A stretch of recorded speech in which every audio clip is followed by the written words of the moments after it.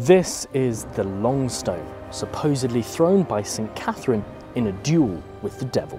Whoever could throw a stone the furthest would win the wager and rule the island. Catherine launched her great stone a fair distance. The devil threw his and it fell short. It now rests at the feet of Catherine's stone, the ultimate symbol of the triumph of good over evil.